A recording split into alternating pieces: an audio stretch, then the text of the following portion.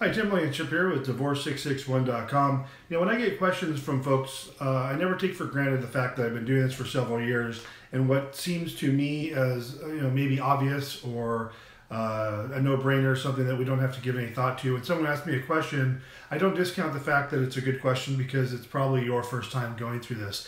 This video is specifically about the MC-040. It's the change of address form for the court.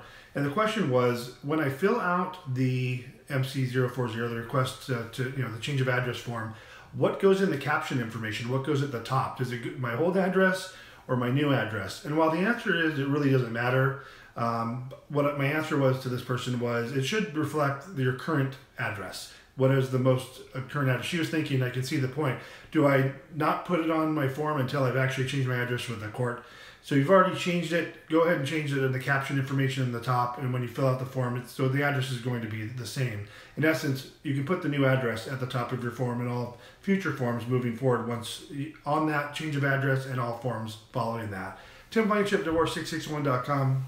Hope that made sense. Thanks for watching and listening on our podcast. Feel free to give me a call for a free divorce consultation, 661-281-0266, and thanks for watching.